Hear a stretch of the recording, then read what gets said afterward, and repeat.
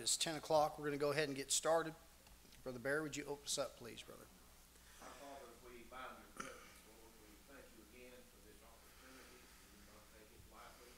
We do not take it for granted that we have a place to come together around your precious word, Lord.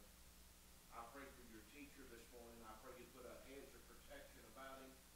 I pray you to help him, Lord, to be able to recall the things that he studied and prepared. I pray for those that's in the hospital today. Pray for Brother Dale McFall. Pray you to help him to continue to heal. Pray for those that's lost loved ones, for the Barnhart family, Lord. We lift them up to you in prayer. I pray for our pastor. I pray you touch him.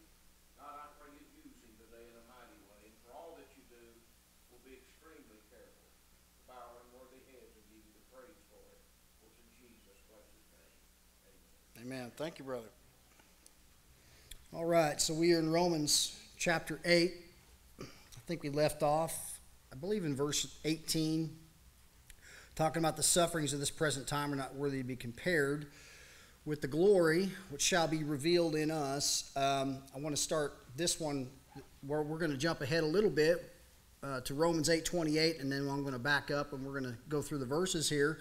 Everybody knows the verse. You probably do. It says, and we know that all things work together for good, that them that love God, to them who are the called according to his purpose. And a lot of times that verse gets used probably too much and gets used out of context, but let's look at the applications of it first of all, and it'll probably make some more sense to you. I talked about this a little bit when I preached on Elijah, that past, present, future application of Romans 8:28, and we'll look at it again here. So we've got a past working together for good, and even before you were saved, things worked together for your good, even though at the time you didn't think that they probably were working together for your good. Let's go to Ephesians chapter 2. Ephesians chapter 2, let's just look at, I've got verse 2 up there, but let's just look at verse 1. Ephesians 2:1.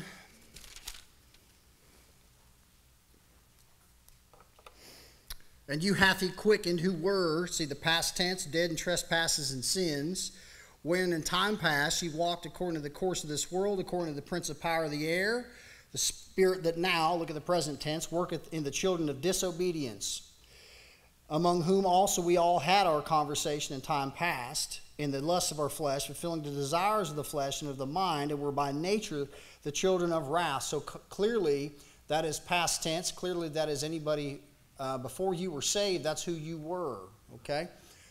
So this throws Calvinism out the window, doesn't it? And we'll get into that. We're going to be getting into the doctrines of Calvinism, or the texts, the proof texts that they use, and then how to defeat those things, but I'm not going to get into that today. It'll probably is going to be next week. But I want you to look at in the past who you used to be, okay? But there was things God put in your life, no doubt, that caused you to set up and take notice and start to recognize some things about yourself that weren't exactly right. Go to Galatians. And God used the law as the schoolmaster to bring you to Christ. Okay, before you were saved, I can tell you from my own personal testimony, God did those things. Okay, he put things in my life. Maybe it was trouble, okay, to make me set up and recognize that there was something not right and I needed a Savior. Okay, there was an emptiness there that I couldn't fill the void by myself. Okay, look at Galatians chapter 3. Look at verse 22. But the scripture hath concluded how many? All. For all have sinned, come short of the glory of God, right? Not just the elect, not just the non-elect, everybody. That the promise by faith of Jesus Christ might be given to them that believe. Now, but as many as received him, right, to them gave he the power to become the sons of God, even them that believe on his name. Okay? But before faith came, we were kept under the law, shut up under the faith, which should afterwards be revealed. Notice verse 24, wherefore the law was our schoolmaster to bring us unto Christ, that we might be justified by faith. So that law, it shows you how exceedingly sinful that you are. Okay, you have a conscience, yes, but you have the law, and it shows you that you are lost, that you were lost, and that you needed a Savior, okay? So God used things in your past to bring you to that knowledge that you needed a Savior. Did that work together for your good? Amen. Now, at the time it was taking place, did you think it was good? No, you did not. I talked to a man the other day when I was down there Friday at Carm. His name was Steve. He had had 2 open heart surgeries, quadruple bypass. He had just had a stroke. He's sitting there on the street outside of Carm. We began talking, and I began witnessing to him, and he said, you know, things just haven't worked out for me, and here I sit, and so on and so forth. I said, well, yeah, that you could look at it that way, but you could also look at it this way, that the Lord used all those things to bring you to this moment right here to where somebody could come and give you the gospel. And he said, yeah, that's true. He grew up Free Will Baptist, believed he could lose his salvation, okay? Was able to minister to him a little bit and show him some things about, no, you're eternally secure if you believe on Christ. Okay? All right, so all those things, it might have looked like it was working together against him, but really is working together for his good. Because you might suffer down here in this present time, but it's not worthy to be compared to the glory which shall be revealed, right? You might suffer down here as a beggar like, right, the rich man and Lazarus. But who had the better of the two in eternity? Lazarus did. So all the things taking place down here might look like this isn't working out for me, but in eternity, you're much better off. Okay, so sometimes God puts those things in somebody's life to where it causes them to sit up, take notice, and say, I need some help. The Lord says, okay, I can deal with that, man. So that's a good example. So we've got a past application of things working together for your good. Now look at Romans 8:1. God doesn't work the way you think he should work. Okay, we're going to get into that in Romans 8. We'll continue on here, but Romans 8:1, there's therefore now no condemnation to them which are in Christ Jesus, who walk not after the flesh, but after the Spirit. Okay, we went through that when we started the chapter, but present tense, doctrinally, you were justified. There's now no condemnation. See the present tense? Okay, all things are working together for your good, even though while you're in the storm, it may not seem like that. Okay, and we're going to give more examples here in a moment. I don't want to get ahead of myself, but so you can see the present tense. Now let's look at the future. Romans 8, we're going to get into the doctrine of glorification. Okay, this is what's going to take place in the future. Are you glorified now? Yes, as far as the Lord is doctrinally, he's looking at you, but you're still walking around in this flesh. You still have this body that is corruptible, right? It goes down. It doesn't go up. But one day you're going to have a body just like Jesus Christ. That's future. That's the doctrine of glorification. Okay, now let's look at it in the text. Romans 8:19. For the earnest expectation of the creature waiteth for the manifestation of the sons of God. Now what's earnest? What's earnest? Down payment, right? If you bought a house, you put down earnest money. Okay? All right. Let's go to Ephesians chapter 1. Notice how many of these things are in Ephesians. And you know there's two major heresies taught out of Ephesians. Calvinism and hyperdispensationalism. It's amazing how that the devil can use some things and twist them to your own destruction. Wrest them to your own destruction. Look at Ephesians 1. Verse 13, in whom ye also trusted after, notice after that ye heard the word of truth, the gospel of your salvation, in whom also after that ye believed, ye were sealed with that Holy Spirit of promise, which is the earnest of our inheritance until the redemption of the purchased possession unto the praise of his glory. What's that purchased possession? You're going to get a new body. All right, that earnest, he put earnest money down on you, and someday he's going to come back and he's going to redeem what he paid for at the cross. Look at 2 Corinthians chapter 5, verse 5. 2 Corinthians 5. You think doctrine's important? You better believe it is. It keeps you out of a mess of trouble. Well, let's look at verse 1. 2 Corinthians 5:1. For we know that if our earthly house of this tabernacle were dissolved, we have a building of God, an house not made with hands, eternal in the heavens. For in this we groan. We're going to be getting into that. Romans 8, right? Earnestly desiring to be clothed upon with our house which is from heaven. That's your new body. If so be that we, being clothed, we shall not be found naked. For we that are in this tabernacle do groan, being burdened.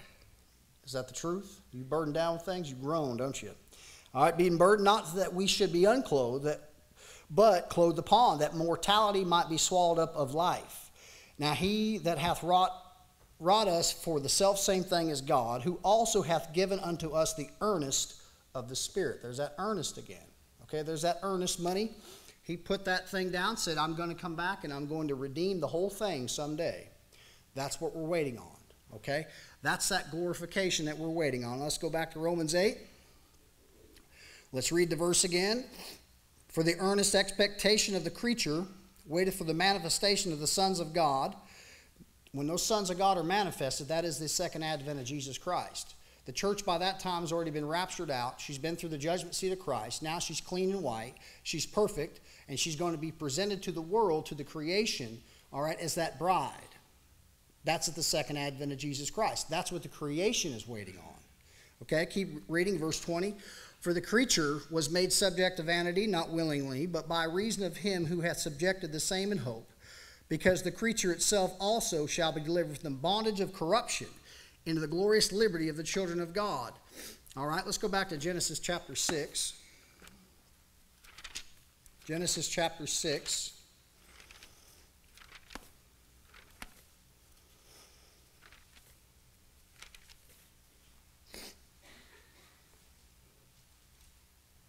Look at verse 11. Well, look at verse 5 first.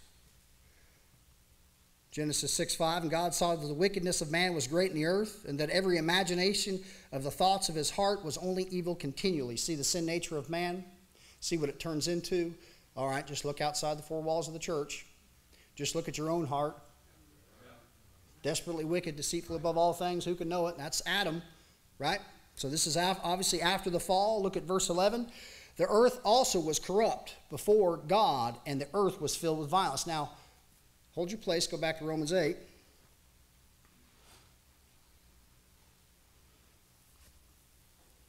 Look at verse 20. For the creature was made subject to vanity, not willingly, but by reason of him who hath subjected the same in hope, because the creature itself shall be delivered from the bondage of what? Corruption, into the glorious liberty of the children of God. So not only the creature, but the creation itself is waiting, because it's under that, it's corrupt. It goes down. That's why it decays. There's no such thing as evolution. It's getting worse. All you have to do is, once again, look at your own body. Go back to Genesis 6, verse 12. And God looked upon the earth, and behold, it was corrupt, for all flesh had corrupted his way upon the earth. That means the animals and everything else was eating other flesh. It was decaying. It was in decay. It was not going up. It was going down. All right, how do we know that? All right, let's go to Matthew 19. I'm going to flip this board so you have these references. Oops. Look at Matthew 19:28.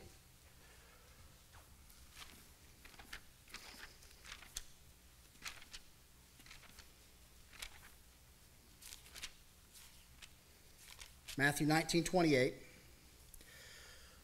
Well, look at verse 27. Then answered Peter and said unto him, Behold, we have forsaken all and followed thee. What shall we have therefore?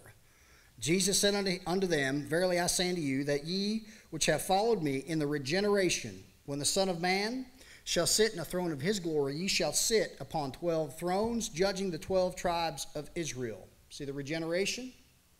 All right, I've showed you folks this before, but let's go over it again. Hold your place in Matthew. Go to Titus. Titus 3:5.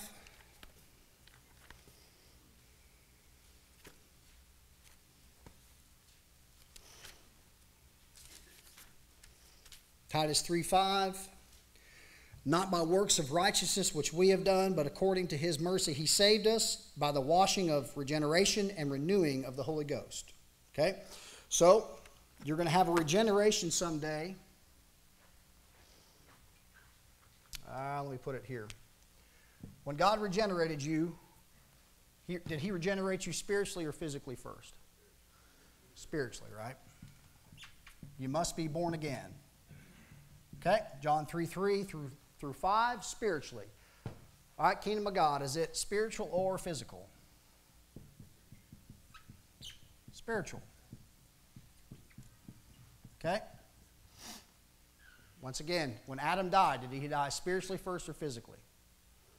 Spiritually, right? Broke that fellowship, kingdom of God, kingdom of heaven. He lost that dominion, didn't he? All right? So there was a regeneration when he renewed the Holy Ghost in you. That's what Adam lost. Can you lose it? Nope. We just read it in Ephesians 1:13 and 14. You're sealed. You're born again. Bone is bone, flesh is flesh. You're part of Christ. You are the body of Christ is his bride. It is his church. All right, but then you have another regeneration. I've showed you a lot of folks this before, but that 2 times that regeneration shows up in your Bible. Matthew 19:28, Titus 3:5. Spiritually, he restored the kingdom of God first, which is in you. Next, what's he going to restore?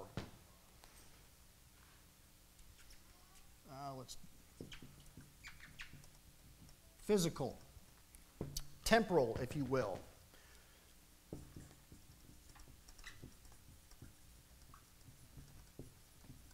Kingdom of heaven.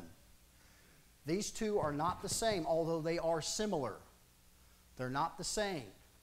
Kingdom of heaven is physical, his creation. Okay? For the kingdom of heaven suffer the violence, and the violent take it by force. Can you take the kingdom of God by force? No, because it's within you. It's a spiritual kingdom. Right? For the kingdom of God is not meat and drink, but righteousness, peace, and joy in the Holy Ghost. Can't see it. But you can see this one, can't you? What are men fighting over? Physical. Kingdom of heaven. Are they going to take it? They're going to try. But there's only one qualified to reign over both kingdoms. That's Jesus Christ, the righteous. God's not going to allow man. He's given man that dominion, hasn't he? He failed. Did God give Noah dominion? He sure did. What, did he fail? Sure he did. Did Abraham? He was given dominion. Did he fail? Sure he did. Moses. You can go on down the line. Every man who's been given dominion has failed except for one. Jesus Christ. And so when he comes back to rule and reign on this earth, he is qualified. He's a king after the order of who? Melchizedek. King of righteousness, king of peace. He's a king priest who's going to come back. He's going to rule and reign, and you're going to be there with him if you're saved. And you'll have a body just like him. That's glorification. All right, so he's going to regenerate the earth. We could say more about it, but we're going to keep rolling. Okay? He's going to regenerate the earth. What's that going to look like? Let's go to Isaiah 11. Isaiah chapter 11.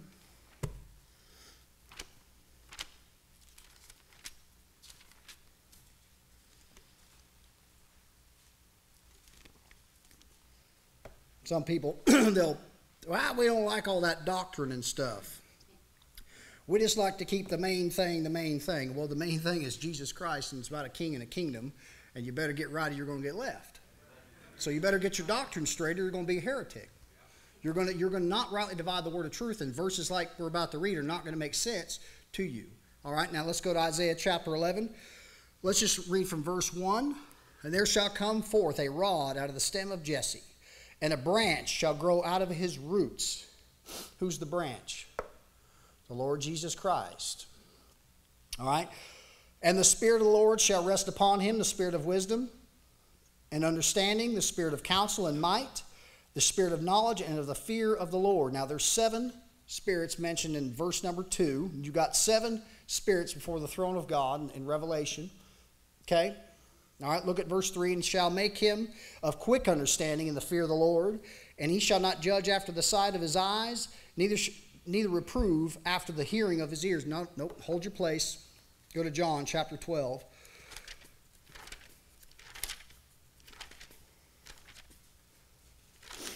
John chapter 12, I think it's verse 48.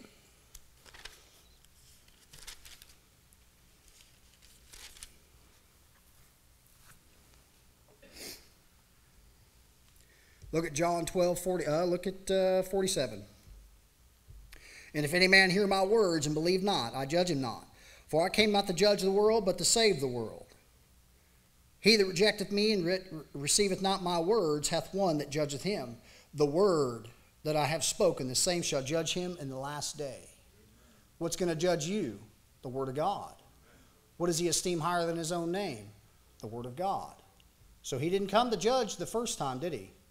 He came to save. But when he comes back, what is he coming to do? And in righteousness he doth judge and make war. See the difference between the first advent and the second advent? You can't get them mixed up. And you've got to rightly divide the word of truth, or it's going to throw you, you're going to think, oh, it contradicts. Okay, go back to Isaiah 11.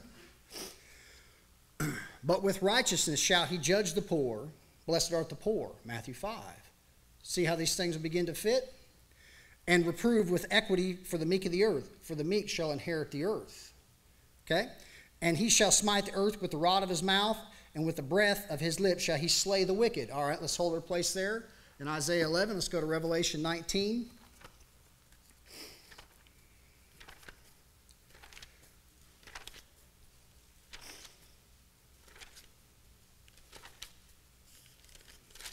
Revelation 19. Look at verse 11. Somebody's coming down. Somebody went up, Revelation 4:1. Somebody's coming down to Revelation 19:11. And I saw heaven opened, and behold, a white horse. And he that sat upon him was called Faithful and True, and in righteousness he doth judge and make war. Any problem there? What'd you just read in Isaiah 11? Okay? His eyes were as a flame of fire, and on his head were many crowns, and he had a name written that no man knew but he himself. And he was clothed with a vesture dipped in blood, and his name is called the Word of God. And the armies which were in heaven followed him upon white horses, clothed in fine linen, white and clean. They've been through the judgment seat of Christ. They're clean and white now. And out of his mouth, watch this, goeth a sharp sword, that with it he should smite the nations, and he shall rule them with a rod of iron, and he treadeth the winepress of the fierceness of the wrath of Almighty God. That's second advent of Jesus Christ. He's going to come back down. He's going to judge the earth. People think right now they're getting away with things. No, they're not. He's just long-suffering toward us, not willing that any should perish. He's still in the business of saving us, or saving those in the world. He's calling them out of the world. That's why, listen, folks, I mean, you can try to whip this thing up however you want to, and you can try to pray the right person in, and so we're going to change America. Listen, I'm not here to be a Debbie Downer, but I'm just here to tell you that this thing is wrapping up. Okay, and if you are a Bible believer, you understand that things get worse, they don't get better. Now, in my flesh, I hope things get better, because my flesh does not want to suffer. But in reality, when I look at the pages of the Word of God, I understand things are going down. They're not going up. Just like in the days of Noah. Would you just read in Genesis chapter 6? Now that's hard for some people to swallow, but this is the day you're looking for. All right? We're looking for this wherein dwelleth righteousness. Because this place is a mess. All right, let's go back to Isaiah 11. Verse 5. And righteousness shall be the girdle of his loins, and faithfulness the girdle of his reins. Now, what do you have on a horse? Reins. It directs that thing, doesn't it? What did you just read about in Revelation 19? He's on a horse. Amen? He tries the reins. All right, continue reading. Now, this is the regeneration. Verse 6, the wolf also shall dwell with the lamb. Now, who thinks that says the lion? Isn't that funny how that thing always, you think, oh, the lion's going to lay down with, no, it's the wolf. The wolf also shall dwell with the lamb, and the leopard shall lie down with the kid. And the calf and the young lion and the fatling together, and a little child shall lead them. Now, is that taking place now? No, it's not. You've got to rightly divide. And the cow and the bear shall feed, their young ones shall lie down together, and the lion shall eat straw like the ox. And the sucking child shall play on the hole of the asp, and the weaned child shall put his hand on the cockatrice den. They shall not hurt nor destroy in all my holy mountain, for the earth shall be full of the knowledge of the Lord as the waters cover the sea. All right, is that taking place now? No, it's not. But it will. That's what we're waiting on, right? Let's look at some other verses. Let's show the difference between where you're living now and what's going to take place in the future, just so we know where we're at. Let's go to Zechariah 13.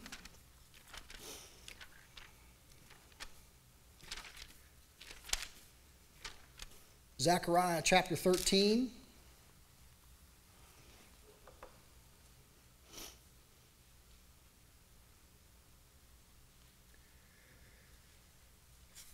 Look at verse 1. In that day, and anytime you see that in the Old Testament, that day has to do with the day of the Lord, second advent. Sometimes that just includes the 1,000 years. Sometimes it includes Armageddon, or just is talking about Armageddon. Sometimes it's talking about the tribulation all the way to the end of the millennial reign of Christ, okay? But that's what he's talking about here. In that day there shall be a fountain opened to the house of David and to the inhabitants of Jerusalem for sin and for uncleanness. And it shall come to pass in that day, saith the Lord of hosts, that I will cut off the names of the idols out of the land. And they shall no more be remembered, and also I will cause the prophets and the unclean spirit to pass out of the land. Now, notice when the first time Jesus Christ came, what was he casting out? Unclean spirits, devils. They should have recognized that from Scripture. He was fulfilling Old Testament prophecy, but they rejected him. Right? So it gets postponed. It's going to take place. Okay? And it shall come to pass that when any shall yet prophesy, then his father and his mother that begat him shall say unto him, Thou shalt not live, for thou speakest lies in the name of the Lord, and his father and his mother that begat him shall thrust him through when he prophesieth. Okay. Common sense here. Is that taking place right now? You run your kids through for witnessing? Well, what he said, go into all the world and preach the gospel. See how those things can, on the surface, contradict if you don't understand right divisions? You can't take something from here in Zechariah and run that thing, cram it into the church age and make it doctrine, because you're going to be a heretic. All right? Right here, what you've got is the knowledge of the Lord is going to fill the earth. Go to Jeremiah. Jeremiah 31.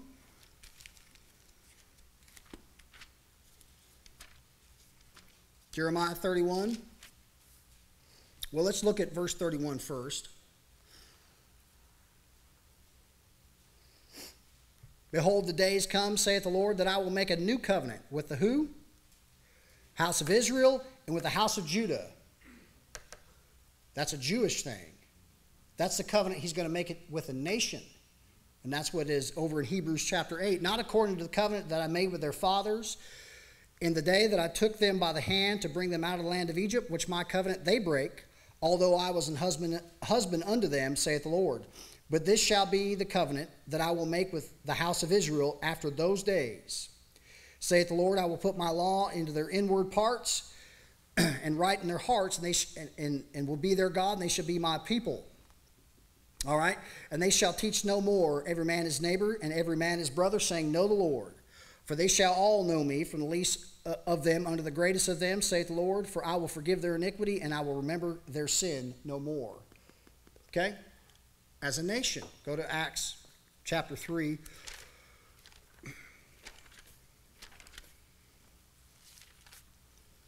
Some of these things may be new to you. It might be old hat to you.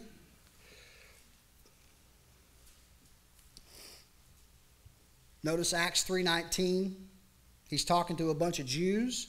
He says, Repent ye therefore and be converted, that your sins may be blotted out, when the times of refreshing shall come. From what? The presence of the Lord. When do your sins get blotted out? The moment you believe. When does the nation of Israel's sins get blotted out? When that high priest comes out of his chamber like a tabernacle for the sun, and he comes back down, and that blood atonement that's been applied, he's going to wash away the nation of Israel's sins, and they're going to rule and reign with him with a rod of iron. Amen? That's what the whole book of Revelation is about. Doctrinally. Now, they call you a heretic for that stuff too. Okay? That's what you're dealing with. Go to Revelation 1. I'll show you.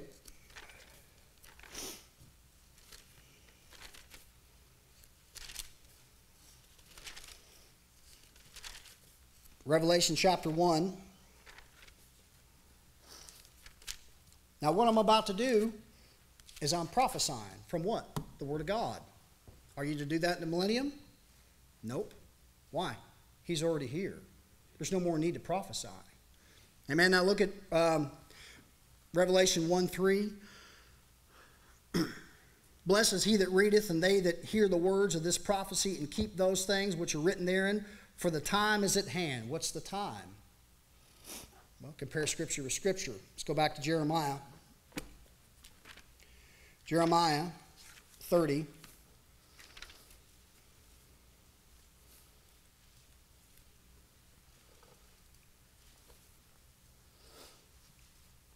Look at verse 4. And these are the words that the Lord spake concerning Israel and concerning Judah.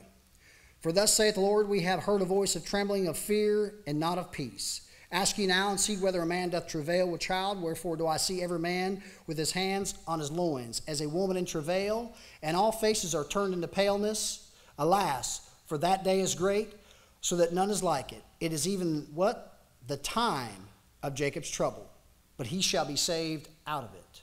See the time? The time is at hand. Go to Hebrews chapter. Well, I don't want to get into that because we'll run all kind of rabbits. All right, that's too big of a study to get into here. But understand what's going to take place in the future. That's what we're waiting on. And what takes place is we get a glorified body. We're going to be just like Jesus Christ. We're going to have the mind of Christ. Now you have it right here, but do you understand all of it? No. Can you walk through walls? Can you move at the speed of light? Can you eat and not get fat? But you will. You're going to have a glorified body. Okay, let's go back to Romans chapter 8. That's just a little smattering, that's a sprinkling of what glory is going to be in the regeneration. And then after that, even when you get into eternity, Revelation 21:22, there's going to be no more presence of sin. Okay? That's what we're looking for. That's our hope. It's not down here on this earth. I hate to tell you. Okay? Donald Trump ain't going to cure all that ails you. Sorry, he's just not. Oh, yeah. I don't care how you vote. It doesn't matter. It makes no difference to me because what I'm looking for is this. Amen? All right, let's go back to Romans 8. For we know that the whole creation groaneth and travaileth into pain together until now. Now, what did I just read to you in Jeremiah? Groaning and travailing, right? And also not only us, but the earth. I talked about this weeks, months ago now, talking about those birthing pains. Right before a woman gives birth, there's birthing pains, isn't there? Go to James. Let's go to James. Let's put this thing in context. James 5.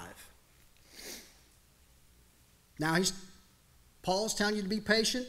Look at James is talking to you about. James 5:7. Who is James written to? 12 tribes scattered abroad. You better understand that one. Okay. James 5:7. Be patient, therefore, brethren, under the what? The coming of the Lord. That's the second advent.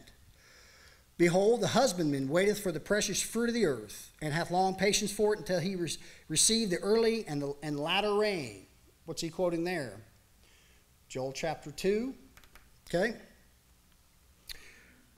Be ye patient, be ye also patient, establish your hearts, for the coming of the Lord draweth nigh.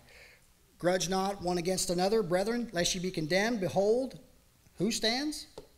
The judge standeth before the door. All right, what did you read in Revelation 19? I saw heaven opened, right? Behold, a white horse, and he that sat upon him is called faithful and true, and in righteousness he doth judge and make war. Remember the old English judges? Did they wear wigs? What color were they? White, just like Revelation chapter 1. Is my word not like a hammer that breaketh a rock in pieces? It's like a fire, and it's like a rock. And when that judge slams that gavel down, that's it. His judgment has been made. That's it. There's no more argument. When the Lord Jesus Christ comes back, he's coming to judge. By what? His word. It's that simple. Today, people think they're getting away with it. They're not going to get away with it. Now, what you just read in James chapter 5, is that peaceful fruit of the earth? That when that woman, let's go to Isaiah 66. When that woman, which is Israel, Revelation chapter 12, she's going to give birth. And you're going to see a man-child that's caught up into heaven. That's Revelation 12 as well. Satan's going to come after. Is Satan coming after that Jew right now? You better believe he is. Is he getting ready to do something with that? Is God getting ready to do something with that Jew? Thank God we won't be here. We're not appointed unto wrath. Okay? Isaiah 66:7, before she travailed, she brought forth child. Before her pain came, she was delivered of a man-child. Who hath heard such a thing? Who hath seen such things? Shall the earth be made to bring forth in one day, or shall a nation be born at once? For as soon as Zion travailed, she brought forth her children. That's the children of Israel. You're going to see a nation reborn that goes into the millennium and rules and reigns with Christ. That's the day I'm looking for. Okay? All right, let's go back to Romans chapter 8. So the whole creation is groaning, travailing. She's got birthing pains. That's why you see the uptick in weather patterns. And it's not global warming. I'm here to tell you. Okay, it's going to get so hot in the tribulation that if a man goes outside, it'll kill him. Oh, it's just warming up. I hate summer, but anyway, it's going to be real summer. You get over there in the millennium. Or not the millennium, tribulation. All right, so look at verse 23. And not only they, but ourselves also, which have the first fruits of the Spirit, even we ourselves grown within ourselves, waiting for the what? Adoption, to wit, that means to know, the redemption of our body. My back is killing me right now. Okay? It's degenerating. It's getting worse. I'm groaning. I'm waiting to be clothed upon with that new body. Because this one's wearing out. And no matter how much I try to work it out or do whatever, it's still going down. So you can understand what Paul's talking about in the practical sense. Look at this. Verse 24, for we are saved by hope. But hope that is seen is not hope, for with a man, what a man seeth, why doth he yet hope for? So we're waiting for a better day, aren't we? Look at 1 Corinthians 15.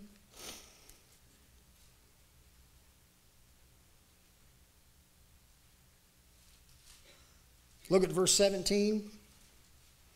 And if Christ be not raised, your faith is in vain. Ye are yet in your sins. Then they also which are fallen asleep in Christ are perished. If in this life only we have hope in Christ, we are all of all men most miserable. But now is Christ risen from the dead and become the first fruits of them that slept. You have the first fruits of the Spirit. All right? So you have within you the power of the resurrection, the first fruits of the Spirit, and you are to what? Bear fruit. Love, joy, peace, long-suffering, gentleness, goodness, faith, meekness, temperance. Against such there is no law. That's what a Christian is to bear. It's fruit. All right? So that's, we don't hope for, if Christ was not risen, why would we suffer? We'd be miserable, wouldn't it? Wouldn't we? It'd be a miserable life existence. You have to keep the flesh down. You have to abstain from that, abstain from this, so on and so forth. Right? Why are you doing that? Why? Because there's a better day coming. Because the more that you suffer for him here, the more that you'll reign with him over there. That's what you have to look forward to. Okay? All right, let's go back to Romans 8. Verse 25, but if we hope for that we see not, then do we with patience. There's that patience again, wait for it. Likewise, the Spirit also helpeth our infirmities, for we know not what we should pray for as we ought. But the Spirit itself maketh intercession for us with groanings which cannot be uttered. It didn't say they couldn't be understood. It says they cannot be uttered. All right, what's the groanings? All right, go back here to John 11. John chapter 11.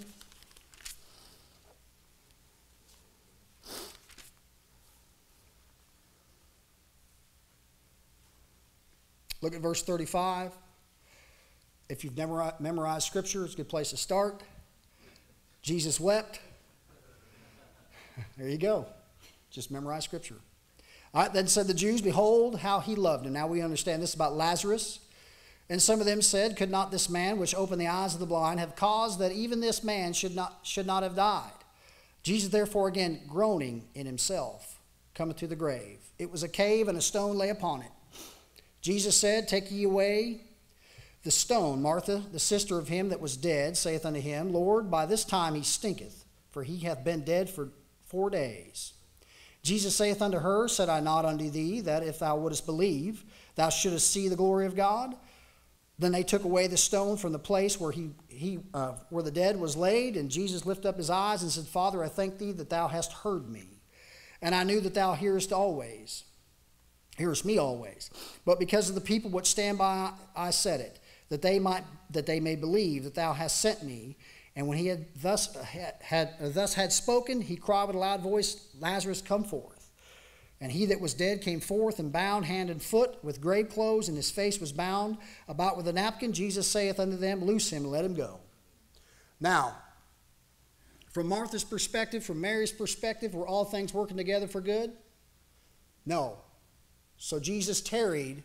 He let Lazarus die so that he could raise him from the dead and that others might believe.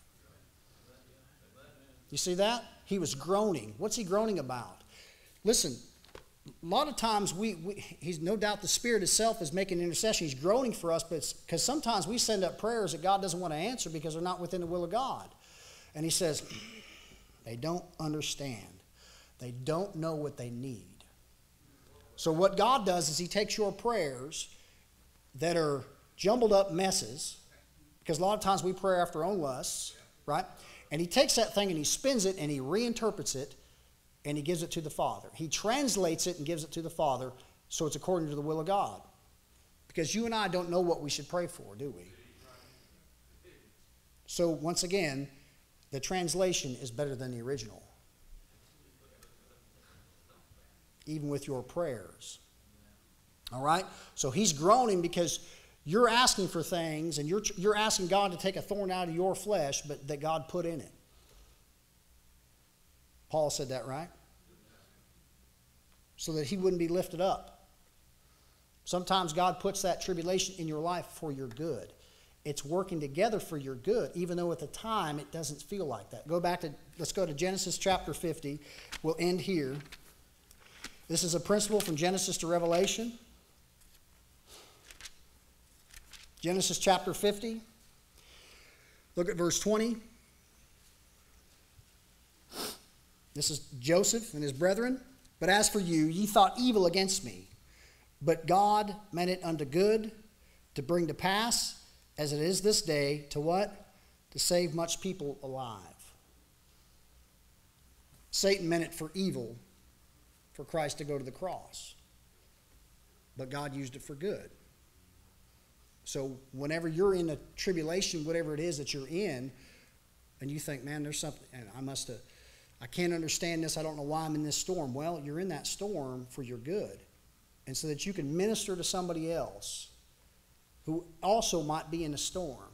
Why? So you can comfort one another. Because you cannot comfort somebody if you've never been through it yourself. The Lord Jesus Christ was tempted in all points like as we are, yet without sin. Therefore, he is able to succor those. He's able to succor, right?